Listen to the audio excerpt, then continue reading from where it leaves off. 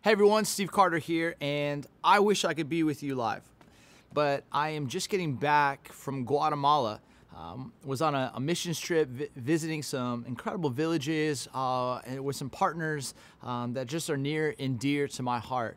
But I really have loved my time partnering with Eric and the team here at Heartland for the series, Come to the Table. And what I want to do today is I want to tell you about the most unlikely disciple. Now, I'm sure I could look at my life and say, I'm an unlikely disciple. You probably could be honest and look at your life and say, you're an unlikely disciple. But in the scriptures, there was one guy who, in my opinion, heads and tails, was just the most unlikely disciple. Why? Because he was considered a mamzer. What's a mamzer? It's someone who is half Jewish and half Greek. His father was not Jewish. His mother was. And because he wasn't fully Jewish, he had not yet been circumcised. If you don't know what circumcision is, ask your mom. But truly, what you need to understand is because he wasn't circumcised, he was unable to enter into the synagogue. So he couldn't study from a rabbi. He couldn't study the scriptures. Can you imagine, just because of one of your parents, if you were unable to actually enter in to Heartland? It'd break your heart. But this kid had chutzpah, true passion. He longed to be a disciple. And one day, we learn in the book of Acts, chapter 16, that this young guy walks up to Paul, who is this traveling church planner, disciple maker, and he begins to strike up a conversation. Paul's a rabbi. Paul's looking for disciples. And he sees something in this young guy, this young man named Timothy. He literally begins to say, I think he could be one of my Talmudim. I think he could be a disciple of me and my teaching. But I imagine, as excited as he was, that probably some religious leaders pulled Paul aside and said, hey man, I know the kid has some spunk. I know the kid's excited, but I gotta tell you, he's a mamzer. He can't be your disciple. And what's incredible is in Acts 16, Paul does something so groundbreaking, and he begins to see Timothy as his spiritual son. And he begins to make a way for Timothy to be his disciple. You fast forward to the end of Paul's life, and he's in prison.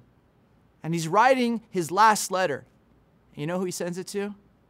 To his spiritual son, to the most unlikely disciple, to a man by the name of Timothy. And Timothy is leading in a city called Ephesus, a really culturally relevant city. But Timothy is struggling with feeling quite timid. And Paul, in his last letter, has some words. But what I want to do today is I want to take you into 7 verses that maybe you've read before, maybe you've not. But I want to tell you, they're bizarre passages. And I love the Bible. I love learning from the Bible. But these 7 verses, they're unlike any 7 I've ever read. But what I began to recognize as I studied it, began to meditate on this word, that there is something that I think is truly for us today. If you have a Bible, turn with me to 2 Timothy chapter 2, verse 1. It says this, you then, my son, look at that language, my son. He's speaking as a spiritual father to a spiritual son. And look what he says, be strong in the grace that is in Christ Jesus. And the things you have heard me say in the presence of many witnesses, entrust to reliable people who will also be qualified to teach others. Join with me in suffering like a good soldier of Christ Jesus. No one serving as a soldier gets entangled in civilian affairs, but rather tries to please his commanding officer. Similarly, seriously, that's the hardest word for me to pronounce in the English language. Similarly, anyone who competes as an athlete does not receive the victor's crown except by competing according to the rules. The hardworking farmer should be the first to receive a share of the crops. And then look at verse 7. Reflect on what I'm saying, for the Lord will give you insight into all of this. It's like Paul is writing to Timothy and he's like, hey man, I'm not going to tell you what this means. You have to figure it out. And so I took verse 7 to heart. When I lived in the northwest suburbs, I remember across the street from my house was a massive nature preserve. And I just began to read these 7 verses over and over. I had note cards. It's kind of how I study. And I just had these note cards and a pen. And as I walked this nature preserve, I just began to kind of take some notes. And what I began to realize is that this message and this word that Paul has for his spiritual son Timothy is about 3 fields: a battlefield, an athletic field, and an agricultural field.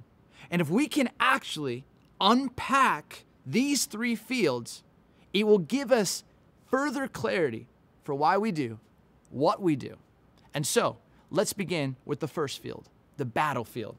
And look what Paul says. I'll read it one more time. He says, "Join with me in the suffering.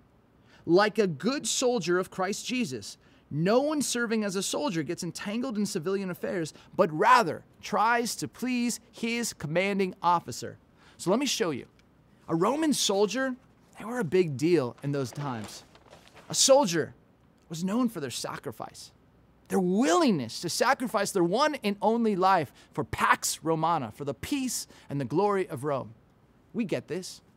When we're ever at the airport, and you're sitting there maybe waiting for a loved one, and then all of a sudden you start to see these soldiers getting off the plane, walking in baggage claim. You just feel this sense of gratitude.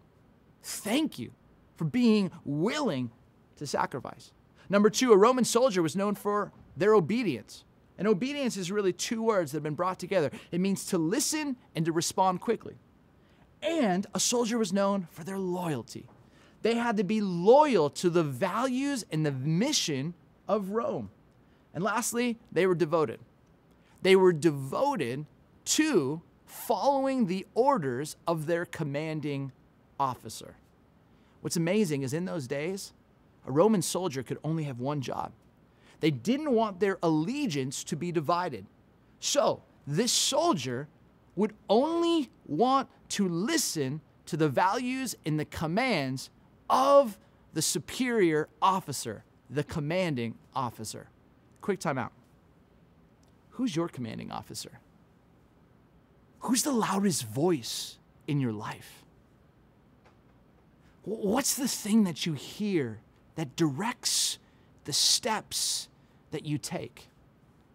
As I was walking in this nature preserve, I felt like the Spirit said, "Who is your commanding officer, Steve?"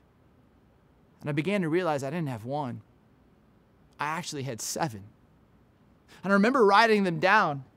As I started to write them down, I began to realize, not actually in order, that these were my commanding officers. Me, my agenda. Jesus, shame, fear, security, like the future and wealth and money. My boss. And then this asterisk represents 2 really, really traumatic experiences in my life. And maybe someday I'll share that personally and publicly. But as I was walking this nature preserve, I felt like God say, "Now rank them. Rank them." And this was just a litmus test for the loudest voice in my life. And I realized number 1 was me. Number 2 was Jesus. Number 3 was fear. Number 4 was shame. Number 5 was security.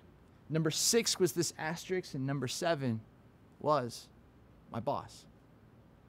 I just started thinking about that. Is my whole life trying to please all of these commanding officers? And Paul's saying, hey, you got to understand, like a good soldier, you got to understand, Timothy, who's your commanding officer? So I ask you again, Heartland, who's your commanding officer? Who's the loudest voice in your life? But then Paul goes to the second field, and it's an athletic field. And look what he says in verse 5. Anyone who competes as an athlete does not receive the victor's crown except by competing according to the rules. Now, I love this because I love sports. I feel like I only have 2 gifts in life: preaching and trash talk. I can talk with anybody about sports. So I read this passage, I start coming alive, because this is about an athlete who wants to train, an athlete who wants to be in the Olympics, an athlete who wants to win the victor's crown. And the Greek in this passage that's used when it's talking about athlete is this phrase, athlein nomenos. And what this means is an athlete who is not just an amateur, but an athlete that is striving and pursuing professional greatness. I don't know about you, but maybe for some of you, you like to go down to your local gym and kind of play in a rec league sport. I think it's the most dangerous place. I think that there are a lot of people who walk into those gyms, they got just $200 shoes, they got Nike bags, they are just loaded, and they're nice. They're nice before the game. But then all of a sudden, when that ball is thrown up and the ref blows the whistle and the clock starts counting down, those nice guys turn into rec league monsters. And I've only played in a couple games because it's too scary for me. But I started to recognize that there is a wild difference between a rec league person and someone who is trying to play for the Chicago Bears. Did you know that when someone gets drafted, one of the first things that happens is that they are handed a playbook? It's on an iPad. And if they're a defensive player, there are hundreds, if not almost 1,000 plays that they are handed in an iPad. And they got to memorize them. And if they don't know the playbook, I'll tell you what, they're not going to have a job. I started to really think about this. And Matt Nagy, the coach of the Chicago Bears, he has a phrase that he wants every one of his players to be obsessed with football. To be obsessed. To be obsessed with being the best that they can be for their team. And as I started recognizing this, an athlete can only be as good as they understand the playbook. And if everybody commits to the playbook, they have a chance to be victors. Quick time out. Have you ever thought about this? It's kind of like rec league sports to professional athlete, but we could have a leather-bound Bible.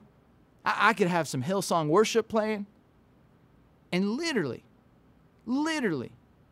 not orient my one and only life to be a true disciple. I could literally live my life as a rec league Christian. Got the Bible, got the worship, got the right words. I got 1 hour a week that I put into church. But this isn't what discipleship is about. Discipleship is about understanding how we are called to live. And every one of us has to understand as disciples, what's our playbook? What's so beautiful is in 2 Timothy, Paul writes about this. You know, he says in 2 Timothy chapter 3, what the playbook is? He says this, that the scriptures, all scripture is God-breathed and is useful for teaching, rebuking, correcting, and training in righteousness, so that the servant of God may be thoroughly equipped for every good work. I believe this. I believe that for true disciples, this book is everything.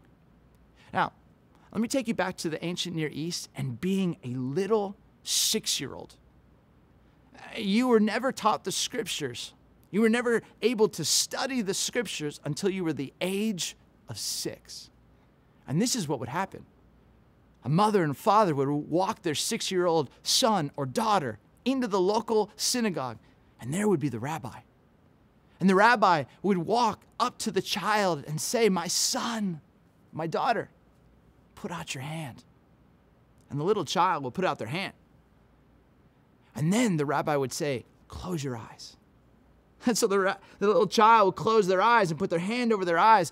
And then with one hand open, the other hand covering their eyes, the rabbi would put honey all over the child's hand. Now, you got to understand that these kids, they ate grapes, they ate bread, some fish, some figs. They've never had honey before. This is like a 6-year-old eating Skittles for the very first time. And then the rabbi would say, "My son or my daughter, taste and see And so the child would just taste the honey and their eyes would open up.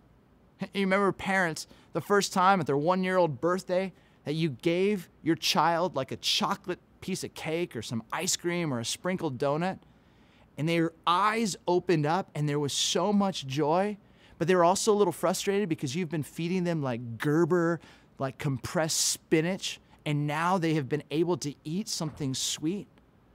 And then the rabbi, this is what the rabbi would do to this child. The rabbi would say, my son or my daughter, what does it taste like? And the only words that this child could say is, it's sweet. And then the rabbi would say, you're right. My son, my daughter, that's what the word of God is. It's sweet like honey. And when you dive into this book, you will taste and see the sweetness of our God. Quick time out. If you're honest, how many of you feel like this book has lost its sweetness? Maybe there was a moment or a time where this book it gave you life. You loved it. But for some apparent reason, maybe it's just collecting some dust on a shelf. And maybe you're wondering why life isn't going the way that you would hope it to. Maybe this is just that reminder that Paul wanted for Timothy to know this book. Because if you know this book, you will understand that you are a victor. You're not a victim, and you're not creating stories where other people are villains. You are a victor because of Christ, and that's what this book tells you. Another thing about this book is oftentimes when I study the scriptures for a teach, I'm kind of over it. I'm kind of like looking into it. And I'm asking questions of the text.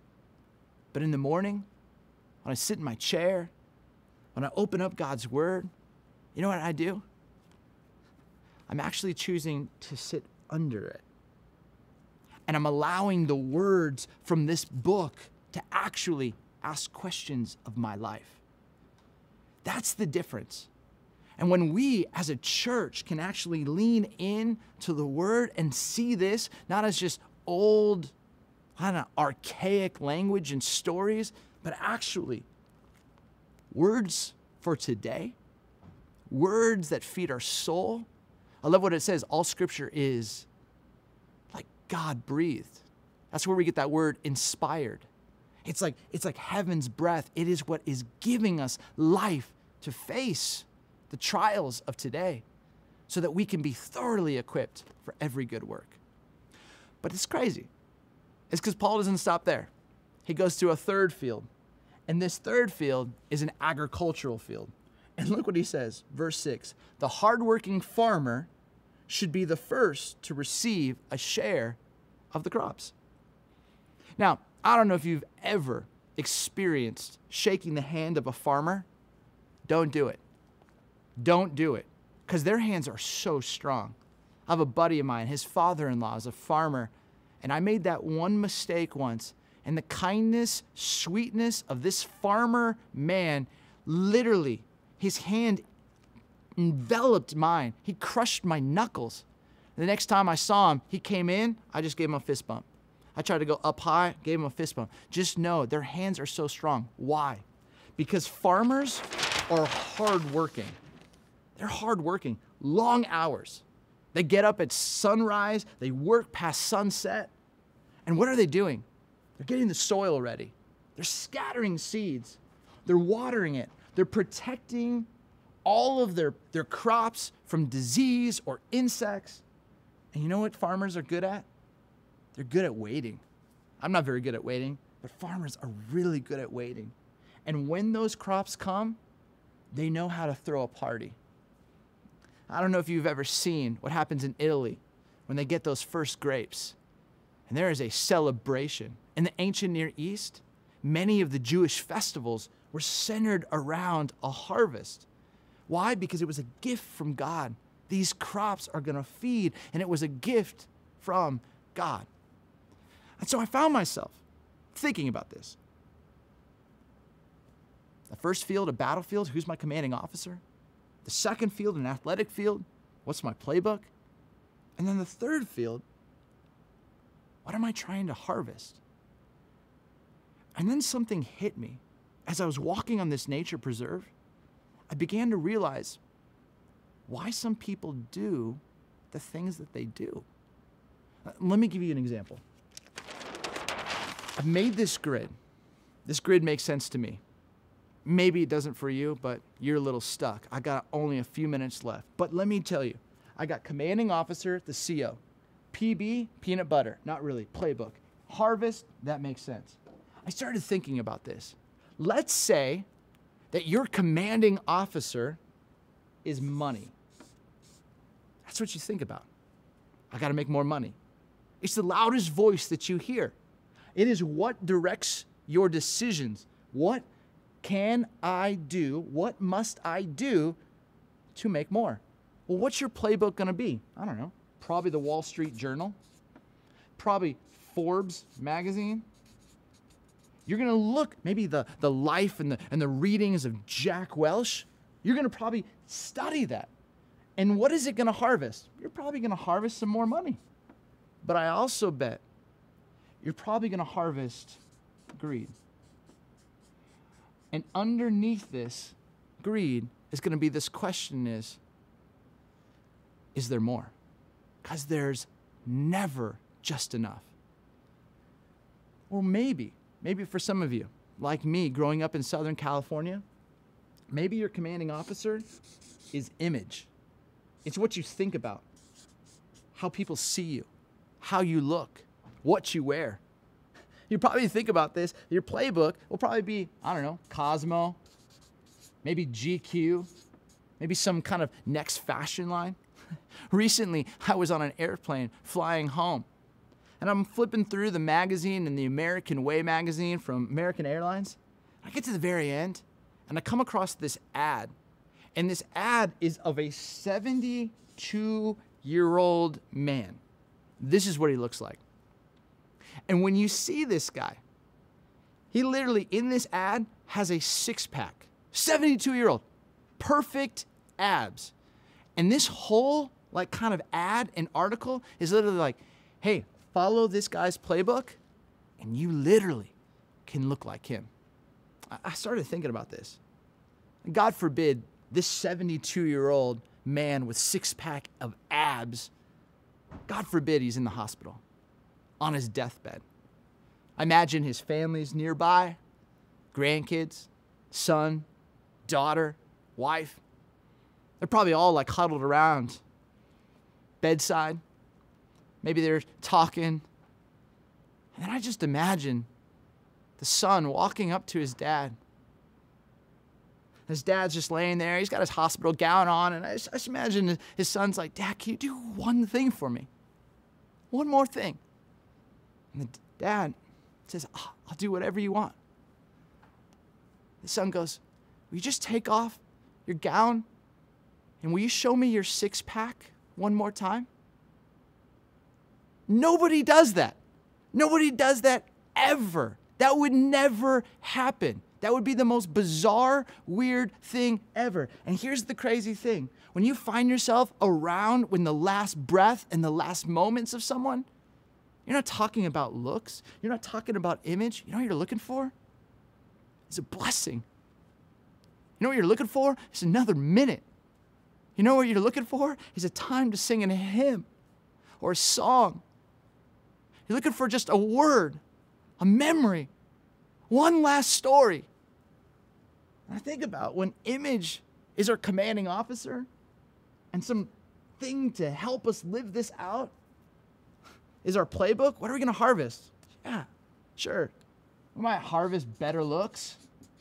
Again, I try to take care of my temple. I think it's a good thing, but it shouldn't be the loudest voice in our life. Or maybe we'll have better clothes. But I bet we'll also struggle with ego. I bet we'll start to see ourselves in a certain way. And little by little, this desire for a good image turns into vanity. I know some people, their commanding officer is shame. Maybe that's you. It's almost like a shame storm comes over and it just rains. Or just like the clouds just come and your day went from just beautiful sunsets and sunrises and the skies were so blue to just absolute gray in just a matter of seconds. It's like the drapes just begin to close in and you can't seem to open it. It's just shame. And literally people who struggle with shame, what becomes their playbook? Anything that will numb them out, just to turn that voice off. And it could be Netflix. It could be social media. It could be a number of things. I also know that there are some sincere Christ followers whose shame is their commanding officer, but the Bible is their playbook. And the craziest thing happens is that when they actually read this, they don't read God's love. They actually read this God who's shameful towards them and angry towards them. And what does it end up harvesting in them? Is more shame within and more judgment towards others. I began to realize, man, if shame is your commanding officer and you're just trying to numb out, what are you going to harvest? You're going to harvest a life of escape. This is just what you're going to do. You're just going to look for ways to escape. And I think this is what Paul wanted for Timothy. And if I'm honest, this is what I desire for you. You have to really ask the questions. Who's my commanding officer? What is my playbook? And what am I trying to harvest with my one and only life? And Paul makes it very, very clear. Jesus. Being a disciple, a Talmudim of Jesus, following his life. And how can we follow his life? By understanding the playbook. By understanding the scriptures, by orienting our one and only life and living under it, studying it, finding it to be sweet like honey. And you know what? When Jesus is your commanding officer and the Bible is your playbook, you know what you're going to harvest? You know what you're going to go after? The only thing, the one and only thing that you can take into the next reality, and that's people. That's people. And when we get this right, it's an absolute game changer. I think about coming to the table and sitting. As a pastor for almost 20 years, I've sat with a number of people and I begin to recognize what in their life they're beginning to harvest. And sometimes I'll just play it backwards. I begin to recognize, man, what was the playbook that got them to harvest that? And then I'll play it back a little bit more and I'll begin to discern and discover through questions and being curious what the loudest voice was. And you'll just see how it can be so easy for people to just drift. With your one and only life, Paul wanted Timothy to reflect on this, that to live his life like a good soldier, to sacrifice, to be obedient, loyal, and devoted to one commanding officer, not many like mine. And I remember when I found this to be true on that nature preserve, I just fell on my knees and just said, God, please help me. Please help me see your son as the true and loudest voice in my life. And let me see this book, not just as ancient stories, disconnected from today, but more vital for today than ever before. And let this book be heaven's breath to teach me, to train me, to correct me, to help me be equipped to go after and to love and to serve and to help those that are in need so that they can taste and see what I've been able to taste and see. That my God, that our God is so sweet and good, a God who is with us and a God who is for us. Who's your commanding officer? Who does it need to be today? What's your playbook? And what if, just in this season, you decided, I'm going to start over with this book? And if I could encourage you, I would just say choose a gospel. That's going to help you learn what Jesus was all about. I choose Luke because I like him because he's a little bit more of a historian, doctor. He writes with just this is a unique sense of the Jewish culture and what's happening. But don't just try and read through it. Just go slow. And if you don't understand something, get a question, write it down, and then show up the weekend that Eric Parks is speaking and just get in line and ask him that question. The questions that you wrote down, he'll love it. Or if I'm here, ask me. I'd love it. Ask one of the pastors. They'd love it. Can you imagine if every one of us in this season said, Jesus, the Bible? I bet we'd walk into Starbucks. We'd walk into the marketplace. We'd walk down the streets in our neighborhood. We'd walk into our school with the eyes that God had. The eyes for every living person, because they all matter to him. My brothers and sisters, may Jesus be your commanding officer. May this book never lose its sweetness. And may we always understand that this has always, ever, only been about people. I'll see you next weekend. Grace and peace.